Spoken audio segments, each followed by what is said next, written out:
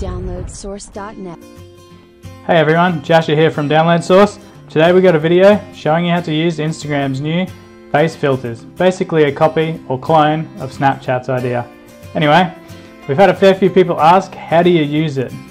And it's quite complicated. First, you need a minimum requirement for hardware for your device, either Android or iOS. You can check our full list of compatible devices on our link below in the article. Other than that, you need to make sure your Android devices have no less than Android 5, or for iOS, no less than 9.35.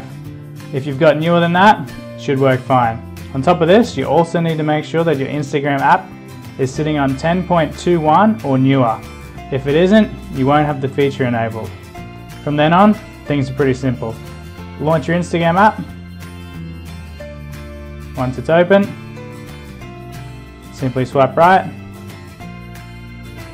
and you'll see down in the bottom corner a little smiley face. Click on this and you'll see 8 of the new Instagram face filters. There's not that many, but they'll add more as time goes along.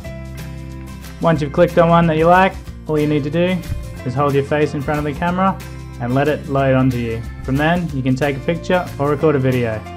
That pretty much sums it up. Exactly like Snapchat. Anyway, thanks for watching guys. If you have any more trouble, just click on the article. It's very detailed and you should be able to get all the information you need. Thanks for watching. Have a good day.